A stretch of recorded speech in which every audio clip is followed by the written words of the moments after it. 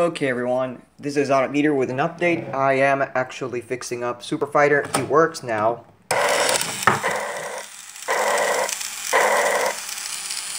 am a Super Fighter. Drop it. Don't move.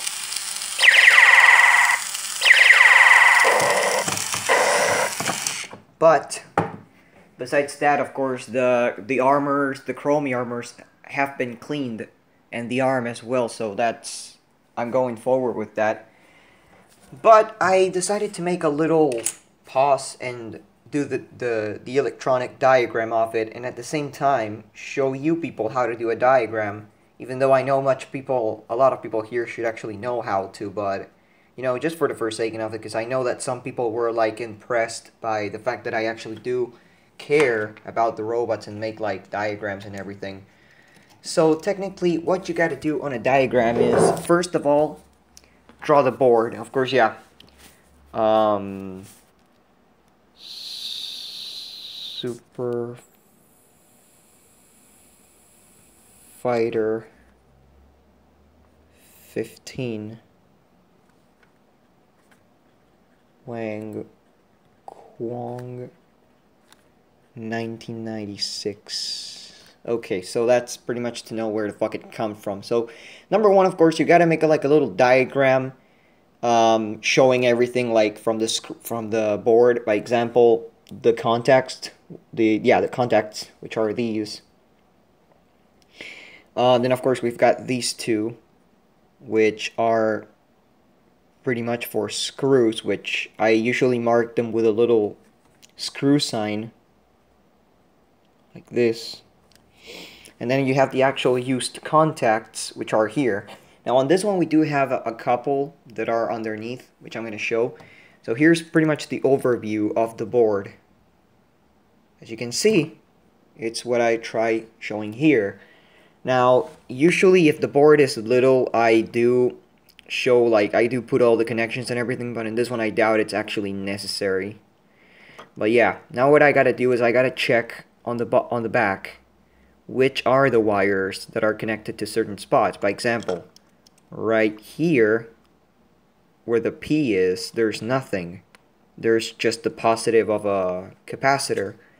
But on that little trace that's next to it, this one, right there, there seems to be wires connected. So I'm gonna pause the video and show it.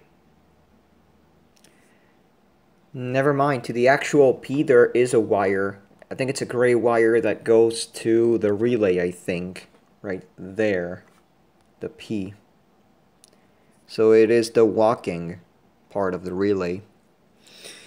So technically the P goes there, and the other one, as I see right now, actually does go to that one trace that I spoke about. But the blue wire, what does the blue wire? I think it's a relay part as well. Yes, yes. It actually is the highest part of the relay, the one that makes it say I am a super fighter, drop it, don't move, or make shooting sounds.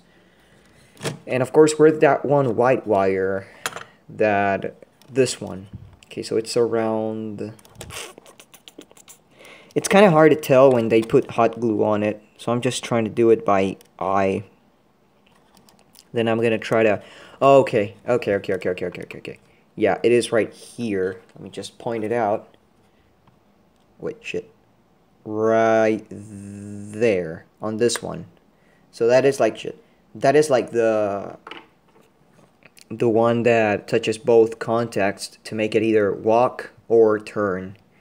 And as far as I can see, by the way it's set up and the components are, there's a Zener diode right here. Let me see what polarity it has. Polarity, I mean. As I can probably tell, I'm a little bad with Zener diodes. I don't know why, because I never know which is the positive and which is the negative. But I assume that the little black line is negative, I think. So technically it's a negative. It's a negative contact, the one that touches the thing. So the other two are positive contacts. Now, Here we have a few others. We've got a black wire that goes straight to the head, must be to the face LED. And we got a white wire and a black wire that go to the chest. So it must be some sort of negative if I'm not wrong. Let me just check if there's any indication of it. There's a transistor amplifying the signal, so it's pretty much. But I need to find something that tells me that this is the negative. No, it doesn't have any oh yes, it actually does have a relationship within the capacitor. So yes, it is the negative, and the trace goes all the way around the board to this spot. So it is confirmed. These are the negative light wires. Now the positive light wires then will go to here. But now here's my question though. What? Oh, now I understand it. So let me get this straight. There's those two wires. That yellow wire is the you got me there. What is that one? Because there's the black wire. No, wait, no. No. Wrong yellow wire. That yellow wire goes to the head. Okay, yeah, because both yellow wires were for the speaker, so oh yes, this is the main positive. There's a red wire that goes to here, and there's a yellow wire that goes to the head for the positive of the speaker. Then that is because in some robots, mainly Happy Kid, they do have the positive connected straight to the speaker, just to let you know. So yeah, so pretty much, I'm sorry about this, but now I can actually make sure that this is the positive, and the other one is the negative, the other prong of the Zener diode. So that's good. So this right here, okay, now I understand it. This is this has a resistor because the LEDs would burn out then to the headlight and to one of the chest lights, which I assume it'll be this one, the LED for the chest, because the chest has an LED, but in here it doesn't. In here it has a bulb instead. I don't know if you guys can watch it, but you can tell by the brightness it's a bulb. It's a regular glass light bulb. So yeah, so pretty much that is that resistor's just, you know, preventing the LEDs from burning out. So we have two LEDs and we have two bulbs, which of course, if anybody doesn't know, there's a fourth light, which is the one that goes connected to here, which, by the way, I'm gonna actually tell this right now.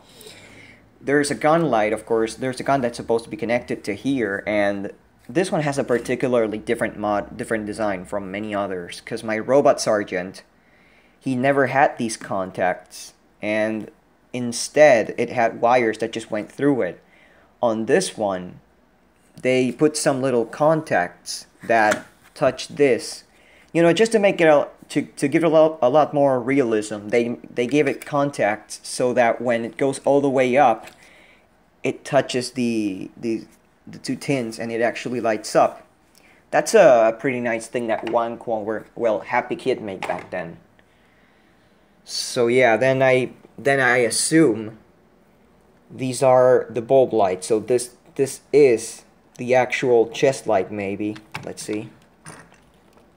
Like the screen, because the wire goes there. Yeah, that's the positive of the bulb, and then here the positive for the hand, which I cut. Same in here. This is the main negative of all the lights, because I actually cut the gun light from here as well. So other than that, on the bottom, like on the lower part, we've got the speaker goes to the tip of another transistor that's around here, the yellow wire, and they both go to the head, tangled up with the ones from the light. Then the motor, of course, it's a complete different thing here. As I've said before, the chip in these robots, usually the chip operates something, and the motor is a complete different thing. But in the newer ones, by example, the Turbo Fighters, the Super Fighters from 2002, from the ones that they do right now, the board controls everything. On these older ones, the motor is continuous. So it does have the actual battery trick where if you remove one battery, it only will move. The only thing that makes it change the sounds is literally the relay, which when the robot is walking, it touches this one and it makes the robot make stomping sounds. Don't know if you guys can see it. I don't know, my camera's being silly. Fucking piece of shit. Fucking piece of shit. You gotta be fucking kidding me. There we go. The bottom contact and the middle contact touch and the robot makes stomping sounds. Now when the thing goes up for the first time and it touches this one, it touches it for a little while, and then when the robot's body gets to the middle again, it drops and it goes up again. That's when the robot changes sound. That's why the robot, when it goes to one side, it says, I am a super fighter, drop it, don't move. And then when it goes to the middle, it's shut. And then it goes to the other side, just shooting. Pretty much it's like this. I am a super fighter. Drop it. Don't move. Drops.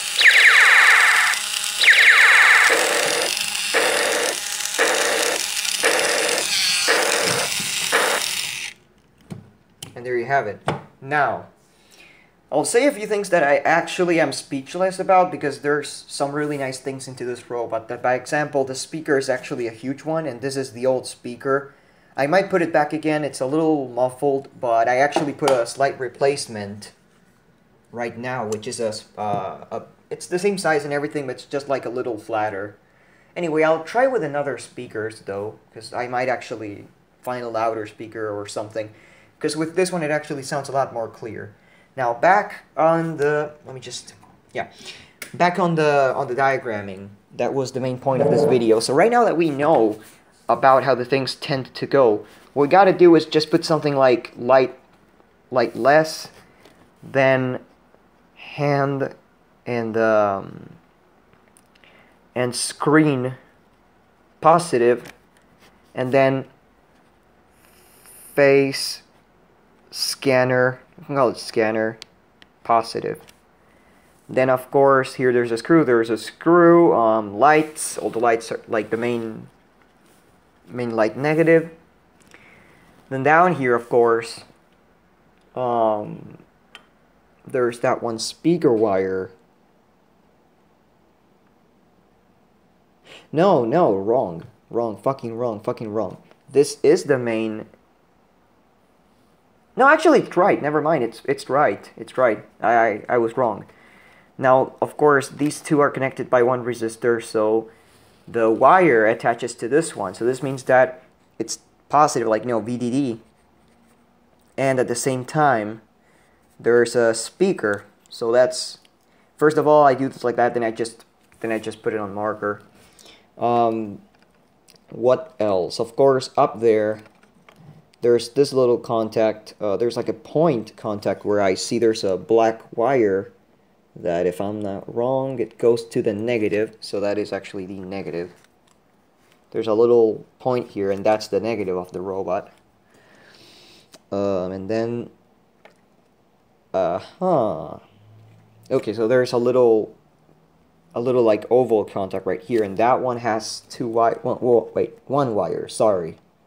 And that one is the speaker negative. Great. Now, I'm going to make a little diagram of how the batteries go, just so that I don't get lost. Because doing the battery trick, it is simple, but in this case I want to have a little, I want to know everything. So, let me get this shit straight. Wow. Wait a sec. Does it work with 3 or with 4 batteries? Well, you got me there, actually. Hold on. I'm going to see if it actually works with 3 or 4, because I think it should work with 3. With 3 AA batteries, but that's one thing. Now it should... No, wait, no, it's not even working. Never mind. It was the other battery, then, that you got to take out for the battery trick. There we go. As you can see right now, it's turning from side to side. But what about if I take this one out? Because it seems like these two are the ones, but I could be wrong. I doubt it, though. Oh my god! Okay, okay, so I was wrong. I was absolutely wrong. So technically what we see right here is that the motor is only powered by 2 AA batteries. Wow. Well then, that's a nice discovery. So going back with the diagram then, we have the middle contact and we have, I believe that was positive, no? Yes, it was positive. It was positive. This one's positive, this one's negative. So pretty much the negative goes to the chip. The positive, well not the positive, but the intermediate contact as I call it, that is for 3 volts. There's there's this. Just to let you all know, I'm just doing the little, no, yeah, like that. So basically this middle contact is, yes, it is actually the positive, wait, positive or negative? Because we got that one. No, it's the negative, never mind. So this one goes to motor, and at the same time it goes to the switch. Actually, that one goes to the, no. Yes, it does. It does go to this side of the switch, which is the sound side, and then here we got the switch, the circuit. I mean the positive for the circuit board. Then this right here goes to this one. This one literally goes in here because it's the negative of the motor. This is, we can call it the 3 volt negative. Then we have the motor, the negative of the motor. So yeah, that was just a sneak peek of how, like, not a sneak peek, but like a little demonstration of how to do a wire diagram. Mainly, I can't do it totally right now because I gotta take the robot apart entirely, and that will take me a little bit more than, it'll be a few minutes. But in all honesty, I just want to do it alone because when I do things without recording, I am a lot more relaxed and shit. You know, some people might actually understand me on this, but I'm gonna finish this this diagram, pass it on marker, and then I'm gonna probably show it. So thank you for watching, and I'll see you all in the next video.